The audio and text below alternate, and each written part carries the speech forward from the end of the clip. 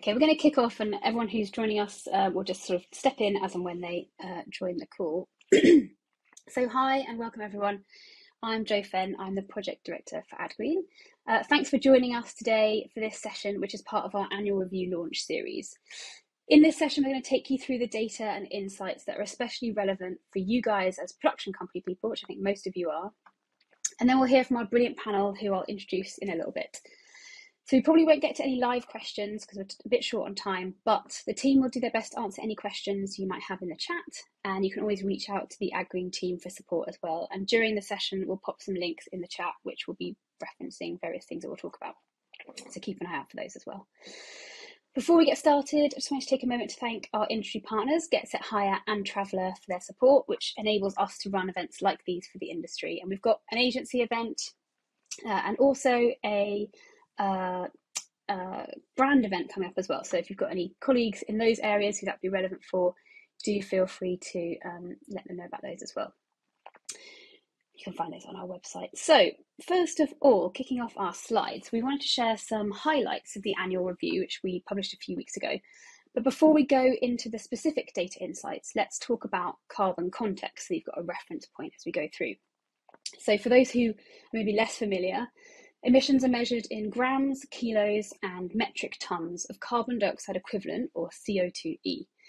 And generally speaking, the more you do an activity, the more emissions will be generated.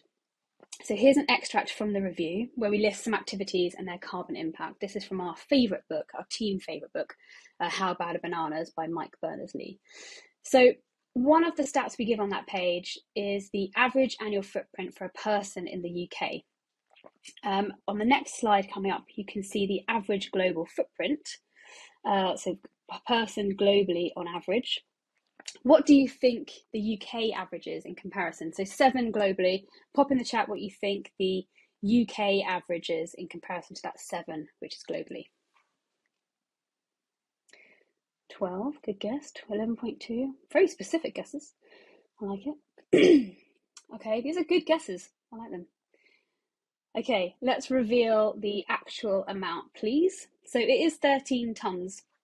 So that includes what the average person consumes in terms of material purchases and food, how and how much they travel, yes, well done, Jenny, how they power their home, and how much energy they use. So keep that 13 tonnes in mind as I run you through the stats from our 2022 data, because that will help you sort of contextualise the numbers that we're talking about. So let's get started. So during 2022, various agencies and production companies completed 515 projects that resulted in motion or stills content. So that was essentially entering information about the various activities that make up a shoot, like travel, power at the studio, catering, and so on, plus the post. And then there were 17 audio projects too, most of which simply included an audio post session for a radio spot. So for the insights in the review, we just looked at the completed motion and stills projects, so just the 515. So as you can see on this slide, 2,446.1 metric tonnes of CO2 equivalent were emitted as a result of the 515 projects that were completed in 2022. So 2,446.1 metric tonnes. 289 of our 515 projects were coming in at under a tonne, so a tonne or under, with a combined impact of all of them of 83.5 tonnes, so nearly 84 tonnes. At the bottom end of that, or at the other end of the scale as it were, at the sort of lowest down circle, you can see there were 4 projects that were over 100 tonnes each, with a combined impact of 459. So we've got at the sort of lower end, 289 projects that were under a tonne, and then 4 that were over 100. And you might think those 4 are sort of anomalies, but actually they look very representational of sort of hero content, which we'll come on to in a minute. And remember that we're comparing that to the average footprint of a UK citizen in a year of 13 tonnes. So for those 4 projects that were over 100, that was the equivalent of the emissions generated by 8 people in a year in the UK. And that was to create around 30 or 60 seconds worth of motion content. Those projects didn't necessarily create any more content, they were just bigger in terms of scale. So that's the overall impact of the projects completed last year and where they fall on the scale in terms of size. But what about average size overall? So in our full data set, the average size of a completed project was 4.7 tonnes, although projects range massively, as you can see, from 1.5 kilograms to 129 tonnes, 129.6. The average budget was 156,000, which gives you hopefully a point of reference, being production company folks dealing with budgets all the time. And of course, that doesn't mean that everything below the average is good and everything above is bad, and therefore, fine. So the good ones are fine. It's merely a data point for reference. And you can also see that the median impact, project impact, was 708 kilos. So that kind of shows us that the data is skewed quite low. We know that there are many more projects akin to those in the 50 tonne and over buckets being produced across the industry, both in the UK and beyond, which are not yet being recorded. And for those who maybe can't remember from GCSE maths what the median is, it's the middle value when all of the numbers are ordered by size. The middle project, if we line them all up, all 515, was only 708 kilos, which just shows you that they were skewed towards the lower end. So that's across our whole data set, but what if we just look at the larger scale productions that many APA members are working on, for example? When we looked at projects with shoot days and a budget of over £50,000 per shoot day, the average jumps up from 4.7 to 12.8 tonnes, and the median from 708 kilos to 2.6 tonnes. So if 50k per shoot day feels like the type of project that's normal for you, then the benchmark you'd want to reference is more around that 12.8 tonne mark. So moving on as to who is responsible for these projects. In this graph, you can see the projects that were created by the organisation that created them. So when we talk about who creates them, it's the principal production partner, or PPP, which is usually a creative agency who would then invite the production company to contribute their information, but sometimes it's a production company working directly with a brand. The PPP will also complete a project when all of the information has been finalised. Think of it like actualising a budget. So as you can see here, 87 companies were responsible for completing the 515 projects, and just 5 organisations completed 200 projects between them. So we have a real set of super users there. Those top 5 were really prolific users of the tool. 39 companies completed just 1 project, which you can see by the little tiny segments at the top. So we also looked at take up amongst top production companies as per televisual. So only 7% of projects, so 38 out of 515, were contributed to by production companies in Televisual's 2022 top 30 listing. If we flip that around, 11 of the top 30 UK production companies contributed to projects, including 5 of the top 10 companies. So it's clear from the previous few slides that engagement is needed from agencies and production companies working on those larger scale productions so that we'll get a more even picture and that median comes up to where we kind of think it should be. So we'd love to see these organisations embedding the recording of footprints into their production processes, so collaborating with the agency, adding draft information about the planned shoot, and finalising activities so that the agency can complete the project. However, we know this will take time and training and further refinement of the tool to make it easier and quicker. And of course, as we get more larger projects recorded in the tool, the average project size will rise, along with sort of everything else that's related to that. So let's talk activities. We often get asked which things are the most bad, the worst, I should say. That's better English, isn't it? So across all the projects we had last year, travel and transport accounted for around about 63% of carbon emissions. Energy and fuels used to power the different spaces involved in a production was almost 25%, so quite a big chunk next, followed by materials at 12.4%. And finally, disposal was a tiny sliver at 0.6%, which is what we're expecting to see in terms of the order of these areas. That really follows what Albert have known for the past few years. So what we expected was true. And here's a breakdown for the 4 largest projects recorded in the tool in exactly the same way. So the ones that were over 100 tonnes.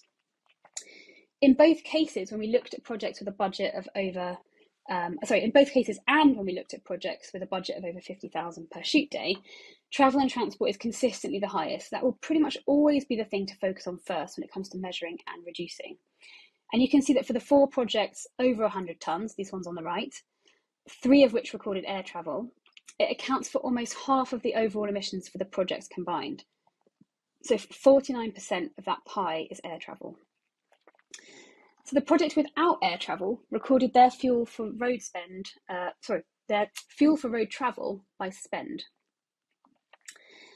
which was around £30,000. That included crew, cast, art and costume departments, equipment, facility vehicles, scouts and tech scouts. And we know that air travel can have a big impact. We don't want to overshadow the fact that diesel and petrol fueled vehicles can have a huge impact too. And this example shows the impact that per passenger per kilometre travelled is actually higher for one person travelling alone in their car than one person flying from London to Edinburgh if they were travelling that distance in their car alone. So if you're bringing together a cast and crew from different places, delivering costume and props or scouting out various locations by road, this can really add up, especially if everyone's travelling in their own vehicle. So could you look at alternative options, such as car or tech vehicle sharing or local crew and equipment sourcing? These are just some ideas that you can start to think about once you know what the sort of worst impact is. So this is where the tool can really help you. We'd really like to highlight the 3 stages of using the carbon calculator. The registration process is really simple, so once you're registered, you can do any of this yourself. First, you can use it to check the impact of one activity against another, for example, a flight versus a train or a car. Next up, and ideally this is done in collaboration with the agency, you can draft your part of the footprint using information from your budget, for example, a number of catering heads allowed for, or a spend on generator fuel. And then you finalise the details from your production to complete your part of the footprint, and only completed projects go into our data set. So if you've got a few sitting around that you think, oh, we've nearly finished those, we could just kind of get the last bits in, or we only have to press the finalise button, go for it. And then we get a few more projects in our 2023 data set that we can use to see where we're at. So in the annual review, we included a few suggested actions that production companies can take. We always group them into these sections, as we know from the previous few slides, that travel and transport should be considered first, as it usually has the highest impact, then spaces, then materials, and finally disposal. So you can see for travel, using local talent to reduce travel emissions, hiring electric vehicles when required, and for spaces, using low energy lighting and mains power over diesel can be good options for reduction too. For materials, select reusable materials over disposable ones and cut down or cut out meat consumption. And finally, create a reuse and rehoming plan for any items that you use, but we know that's going to have the smallest impact in terms of reduction because it has the smallest impact overall. For more tips like this, you can now download a bespoke version of the resources guide, which has been created for those at production companies and includes suggestions relevant to your role on a shoot. And there's a link just go in the chat for that one. Now, before we introduce our panel, a couple of final things. Last year, 25% of trainees were from production companies. The training is a great way to get started with what can feel like a pretty overwhelming topic, and we've just covered a lot of material at breakneck speed. So the training really gives you the time to kind of think that all through. The main module gives you a deep dive into the context and the tool. And from there are bite-sized modules coming soon, including how to use your budget to create a quick draft footprint, which I touched on a minute ago. We also have very short 2-minute how-to videos for the carbon calculator, things like how to log in, how to add people to projects, how to enter an activity. And you'll find a link for the training coming up in the comments now as well. For a final bit of data, it seems fitting at this event to look at who attended our events last year. So we can see that 25% of attendees were from production companies during 2022. So in addition to taking our training and using the tool, we'd love to have more of you attend our events. We'll be sharing, obviously you guys are here, but people that didn't necessarily turn up today. We'll be sharing a quick survey in the comment section now, and we'd love to have more of you attend our events. We'll be, sharing a quick survey in the comment section. We'd love to know what you think about topics, timings, and formats that you'd love to see. There's only 6 questions on the survey, so please do take a minute to fill it in. We'd really appreciate it, and it will help us kind of shape future events. And finally, we really wanted to spotlight the production companies who led the way in 2022. These are the top 12 from last year, and we'd like to thank them and everyone else who contributed to our data set in 2022. If you haven't yet downloaded the annual review, there's a lot more beyond the information that we've just gone through. So please do download it after the event. You'll find a link in the comments as well. So without further ado, I'd love to introduce our panel. If everyone can turn their cameras on, that'd be great. Welcome everybody. So I'm going to welcome everyone. So first of all, we have Steve Davies, Chief Exec at the APA. Then we've got Stitch Richardson, MD and EP at Spindle. Tom Webb, MD at Park Village, and finally Dahlia Saeed, PA, and Oliver Watts, runner at Biscuit Fieldwork. So thanks so much for joining us, everyone. Hope you're all doing well in your respective remote locations. Thank you for having us. Yeah. No worries. Thanks for joining at rather short notice. So we really appreciate you joining us. We know you're busy in production.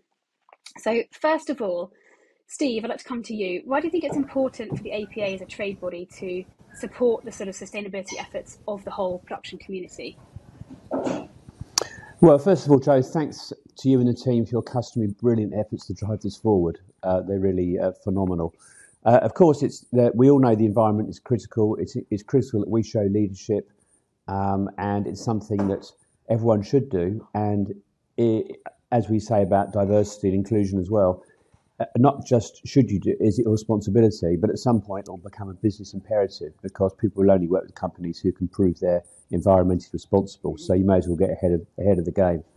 And we know our members are responsible. We know our members are interested. What we have to do is just make it easy for them. Yeah. And of course, at the moment, their main concern is getting enough work, because you can't do anything without enough work. That has always got to come first, because otherwise you aren't here to do the good things. So we have to fit these objectives in with that central business objective. Yeah, absolutely. Absolutely. Thanks, Steve. And Stitch, have you experienced, we know obviously, as Steve's mentioned, this is something that's new for everyone, and despite best intentions, it's not always the easiest thing to do. And I know I'm an ex-production manager, I know what the process is like, I know the speed everyone's working at. Have you experienced any challenges when you've tried to introduce sustainable practices at Spindle? And also, on the flip side, what kind of successes? Yeah, I think I think the number one challenge, and this has been the case for the last couple of years that we've been doing it, really, is just how quickly and efficiently you can get the knowledge across to the production team early on. Just sort of setting the expectations, making sure everyone's clear on what they can do and how to do it as well. There's still sort of a slight lack of knowledge out there, I think, in the freelance producer community. Some of them are amazing and really on this stuff, but if you don't get that off the bounce, then it's a little bit tricky. And we've sort of tried a few things with that. We had some packs, and we had some kickoff calls were explaining why we were doing it, and really sort of so people understood the reasoning. And I think the thing that we've sort of discovered over the last year is the thing that's made so much difference is actually having a green steward in house. The moment we did that, it sort of changed everything. So we had them involved in making the pack, becoming our own sort of internal expert on AdGreen, on the calculator, and then they're involved in the briefing at the beginning, the capturing of data, and also where possible they go out on our shoots. So you just have that consistency. But to answer your question directly, that the main thing that we struggled with was connecting what we wanted to do at Spindle with, freelance productions. Yeah. And then the other thing wasn't really sort of a challenge, but it's just sort of been development. It's been the trial and error of it, sort of working out what makes the biggest impact, what we can control and what we can't control. There was, a situation early on when we were doing it where we found out that having beef on one of our sets gave us a bigger carbon footprint than the flights on that project.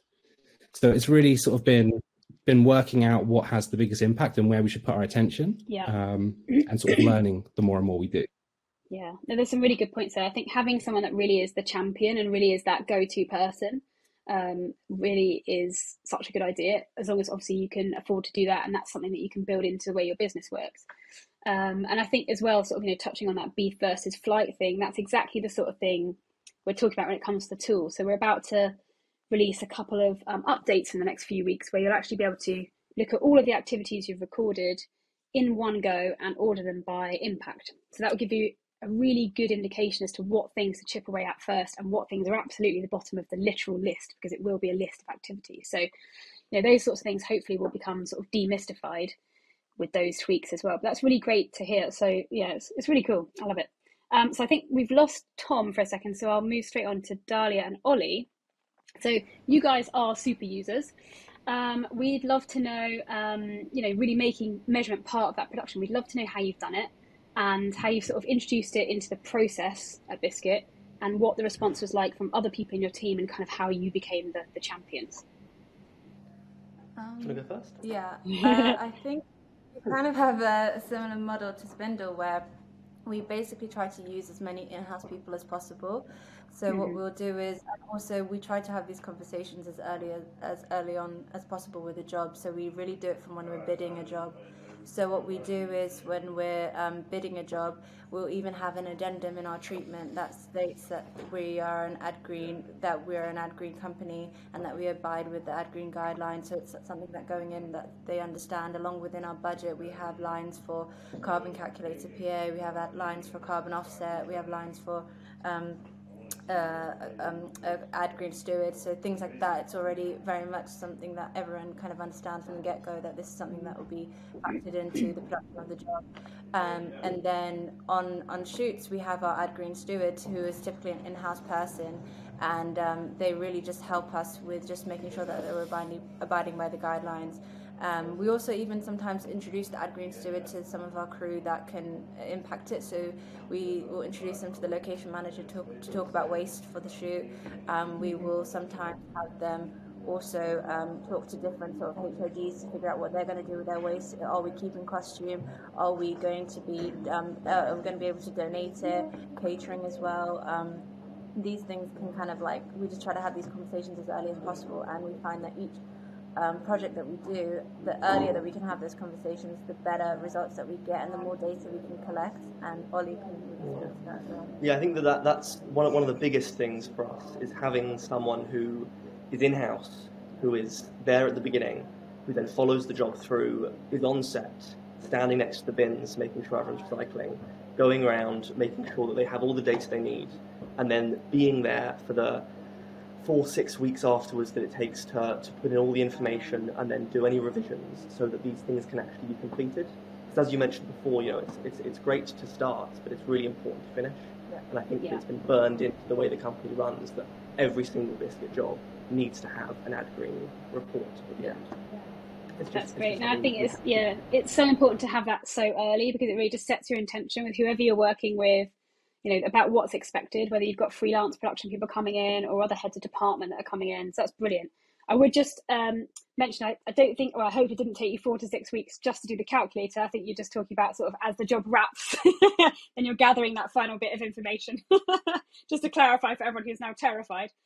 So it's kind of basically as well, I guess, starting up front, then you can, you can start that draft footprint early, you can put in what you know at that point, and you can refine it as it comes in, whether it's from you guys or whether the person you've got on set who's sort of your eyes and ears. But that's really great. That's brilliant to hear. Tom, I'm going to come back to you in a second. Steve, just kind of following on from that, what do you anticipate? We've heard about a couple of things that Biscuit have done there to sort of mitigate some of the hurdles that they think might be there. What do you think are going to be the biggest hurdles for the sort of, to get sort of mass adoption amongst production companies? Obviously, we've got super users, but we've got a lot of companies that probably haven't yet dipped their toe in. So what do you think are the sort of biggest hurdles? Well, I think their system at Biscuit sounds great because everyone understands where they are from the outset. I mean, I favour anything that makes it simpler, really, as we've discussed. And, if we can get to a very close to accurate answer without having to ring so many people up afterwards, I think we'll get more adopters. But, and I also appreciate that you want a comprehensive view of the carbon. So there's a fine balance there, but I know that's something that you are working on. Mm-hmm. Yeah, sort of not letting perfection get in the way of progress, right? Well, I think so. That, yeah, you're getting started as opposed to sort of worrying about every finite, minute detail. Yeah, and it sounds great that those budget lines are in there for Biscuit as well. They're kind of upfront and noted and can be discussed with the different parties that are involved, and there can be a rationale for why they're in there, and what's going to happen as a result of that being contributed to by the agency or ultimately brand. So yeah, that's brilliant. Tom, jump back to you. I think you've now jumped back on, which is brilliant. So we know that Park Village is really committed to following sort of good practices, and you're a net zero member, I believe, and sort of looking at that bigger piece as a whole. It'd be great to sort of understand what you've done company-wide to support a reduction in emissions, not just from production, but sort of, I guess, your whole operation. You've got a studio as well. Yeah, sure. Well, I guess to start, it's probably important to say it's our 50th anniversary this year. So in that we feel a particular responsibility because of our heritage. And we also, by having a sort of different office setup, unlike, I guess, a lot of production companies where they might have a smaller office with, a lower energy output and waste, we have the studio complex, which is 10,000 square feet. So that does have the potential to have high energy usage and produce more waste than your average production company. So with those two things combined, we felt we really needed to look at our entire operation, not just the productions where we go and do the shoots, but actually sort of everything from the ground up. And we began that process actually by consulting with an eco audit specialist. We were introduced actually to this company called 3 Acorns. The guy was absolutely amazing. He actually had this incredible story where he was a ballet dancer and he had an injury, and the injury was so bad that he ended up spending time living in the Amazon with a tribe for years and years, and he sort of really got to understand the sort of damage and destruction that was going on through sort of being part of that. He came into the office and he talked to our team, and he really sort of hit a sort of nerve, and everyone, in the end sort of was pretty much wiping away tears. And it sort of began this journey of, I think, like he laid out a set of goals for us, and after that sort of passionate speech he gave and the goals that he'd set, we were on a journey to sort of really do our best to kind of hit those goals or do better. And when it reminded me of the the AdGreen annual survey, in terms of it's a framework for measurability and accountability, and for us that sort of setup is incredibly useful because it means everyone can have something to look at and share and discuss and update regularly, and it helps with the mindset of everything in terms of how we push that out to our freelancers and our clients. And obviously we have this setup where we shoot our own films and productions and photo shoots, and we shoot them on location or abroad, but we also have this setup where we have the studios and we hire that out to other production companies that can come in and use them for their own events, shoots, photo shoots, etc. So sort of by sort of doing that and looking after our own set of, I guess, looking at what we can do, it sort of radiates outwards to everyone that comes into contact with us. And that's our sort of aim, is like fixing our house first, to allow others to hopefully, look at what we're doing and maybe, get some inspiration. And likewise, we have people inside that come into the building where, we're inspired by something that they're doing or something that we haven't thought of. And in terms of measurability, that has led to, we've looked recently, we've been on for a number of years now, 100% renewable energy. We've got zero to landfill waste collection set up for a number of years now.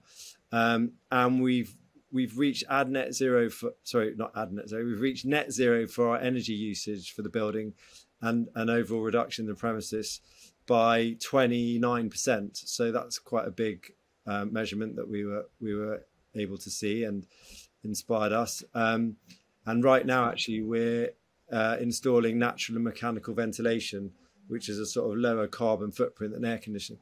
So there's lots of things that we're doing, and it's, I guess it's just consistent and just making sure it's always at the forefront of like what we're discussing and on a weekly, daily, yearly basis. That's great, and I think that demonstrates so many things that we sort of bang on about all the time. You can't manage what you don't measure. If you know where you're starting from, you kind of know where you've got to get to or where you want to get to, and then you've got kind of a path to follow at least. If we want to get to here by this point, you can sort of look at the halfway and, are we on track? I mean, that's kind of the beauty of having some data from that first year from our annual review that we've published, so that, we know where we're at. We know it's not quite the right picture yet, but we know kind of what we need to do to kind of get that better picture, and then we've got something to measure against. So yeah, it's really important. It's really, really fantastic to hear. So that kind of leads me on to my next question. Given that everyone has the opportunity to download their own data and sort of compare it, perhaps I can come to you first, Stitch. Do you have a kind of plan for sort of how you might sort of go forward from here? Obviously, you guys were a top user last year. What's the sort of next step for you guys, sort of, I guess, being an early adopter?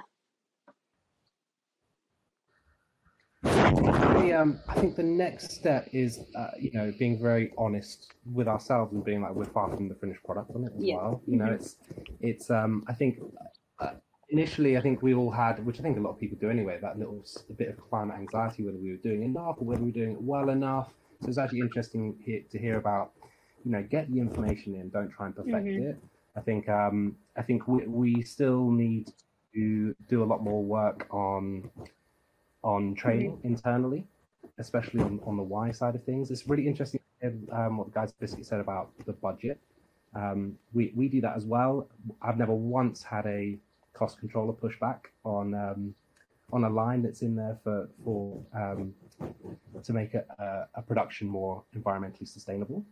So I think we need to sort of look into the costs a little bit more as well, for offsetting, and pull that through and make sure we cover ourselves financially. Because again, to Steve's point earlier, it's we have to all still be around and making money to be able to improve this stuff. So sustainable production is important, and it's at the forefront of everything that we're trying to do. But it has to be sustainable both from a sort of green perspective and also from a business perspective.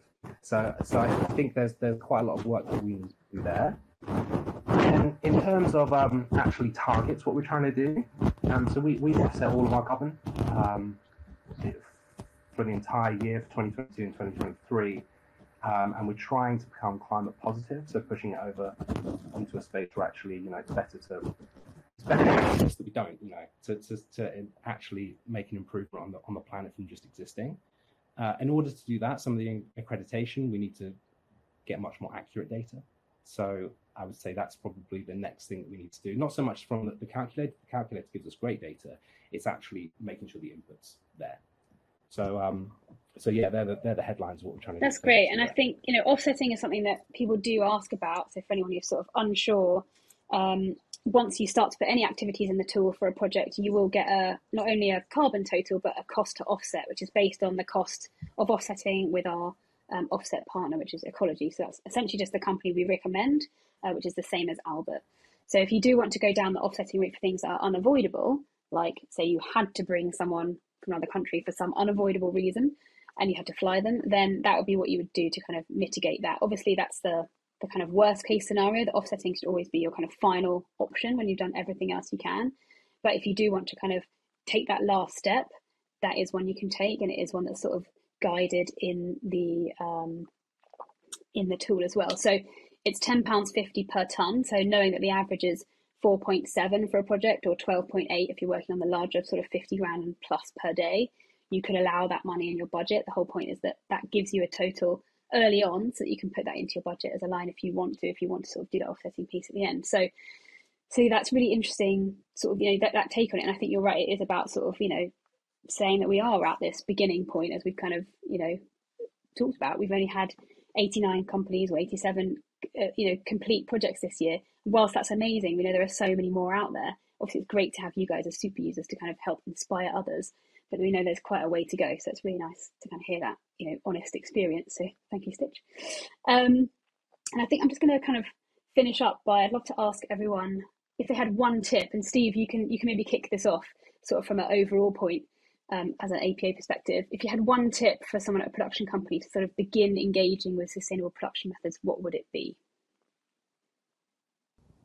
I think get stuck in and learn, and take some of the learning that people have done it here, which is about starting to engage with it at the start of the production, not leaving it all to the end where it becomes like a bit of a pain in the arse task, like putting all your receipts together for the year or something. So just start earlier and try, and little and often. Then we can all learn from it. Maybe there are some changes to the system that we can learn, but it's only by doing that we're going to learn. Absolutely, yeah, that's totally true, and that's the only way we will know what improvements we need to make as well on our side, and what training you guys need.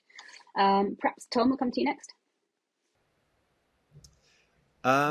Well, yeah, actually, I was sort of echoing what Stitch was saying, really, in that we found it incredibly useful having one person sort of made accountable, with a lot of support, but in terms of having one person, and we actually sometimes revolve it, but someone who is sort of taking charge of the conversation and also the sort of, you know, the to-do list, and it allows for us then to sort of, rather than in the past, if everyone's accountable, sometimes that can lead to a little bit of, you know, well, I thought you were doing it, or I thought you were doing it. And actually what it does by just, you know, and they don't have to be, you know, they don't have to be doing it full time, or it's not necessarily their role. You know, we're not able to have a full-time marshal or whatever. I don't think that's something we would do right now. But, you know, a lot of the production department are so invested in it, you know, they don't mind, and they enjoy sort of taking responsibility for a month, and then it can swap. And that has been incredibly useful for us, because it just allows it to be sort of keep on being driven forward, really, I guess. That's great. Dahlia and Ollie? My thing would just be kind of almost echoing, but maybe a slightly different angle, is just like consistency where possible, like, across preferably every production that you do as a company. Stuff like, you know, Biscuit started doing meat-free productions, Office. It started off hard. It became a lot easier when people just accepted that as a part of life. And I think that can be said for almost every area of both trying to be more sustainable and also doing the dog work of inputting your data. You know, like send out a form to all of your crew asking what car they're using. It makes things so much easier for you to input later on. I think just if everyone's consistent with what you're doing, both to more easily record your data and also to create a more sustainable industry, then I think it will simply become the status quo. Maybe it's a bit airy-fairy, but it would be nice. Also, No, that's great. Yeah, also realizing that the sustainable option might also be the more cost-effective option, and you might end up just saving yourself a lot of money in the long run. So it's just thinking about it like that, and also just in terms of, you know, if you're, for example, when we have a shoot, we have the COVID health declaration forms, but we've kind of amended it because nowadays we're not testing, obviously, and we've kind of amended it more so for AdGreen use. And so our in-house AdGreen steward has added it on questions, just things that can help them with their final report. And this is something that we try to get all crew to fill out ahead of time. And so this is something that I'm able to sort of see the numbers for catering, how many people that will be on set and how many people we need to account for. So when I'm booking catering, then I can know this is the amount of people that I need to account for, maybe, and a little bit of spare. But I'm not going overboard to the point where we have so much waste. So things like that is just, it allows you to sort of save money in the long run sometimes when you're thinking about sustainability. That's great. I love to hear about the kind of, you know, making it your policy. Like if you know, anyone who then has sort of the data, say for example, if they could see that their meat consumption was a massive part of the footprint over a period of a year, it's then really easy to see that, okay, we can make this change. We can just say from next year, we just don't do meat-based shoots. We just do veggie and that cuts a massive amount out. That's really I love to hear that. Okay, cool. And finally, Stitch. Yeah, a couple of things. Apart from the having someone in house, if you can, like I understand that's a financial commitment as well. Our roles doubled up with another role in the business, so which still works, which might be more achievable for others. And then two other things. I think transparency has been really big for us. Like we make sure that we pull a one-page report for anyone we're working with at the end of the production. So whether they've asked us or engaged with AdGreen or not, you know, we have in our schedule to produce a little report for them. And then the other thing, and that just keeps us to a timeline, I think, with that, and just keeps us to a commitment to it, to make sure that we deliver that. And kind of helps with the why piece as well. It's like, look what we kind of can 100%. create because of, you know, your commitment and your support. Yeah, that's great. Well, and that was the last thing I was going to say, really, is just that the why piece when engaging HODs, I think we found that the best way to do it was to be like, okay, here's our minimum expectation and what we want to do, but what else can you do? Like, how do you have any other ideas as to how we could reduce it? And we just found, like, when you're involving people in the conversation rather than dictating to them the certain way you want to do things, we got really good results from that engagement, and everyone was really interested. That's great. That's brilliant. Thank you so much. You guys have been really inspiring, and hopefully there's lots of people in this call who are thinking, okay, maybe we could kind of get into this. So thank you so much for your insights and your thoughts. It's been really, really useful. So I'm just going to kind of wrap up I know we're a couple minutes, or probably going to go a couple minutes over, so I hope you can stick around for a second. So I'm really kind of just excited to see what happens over the next, well, what we've got left now, sort of 9-8 months.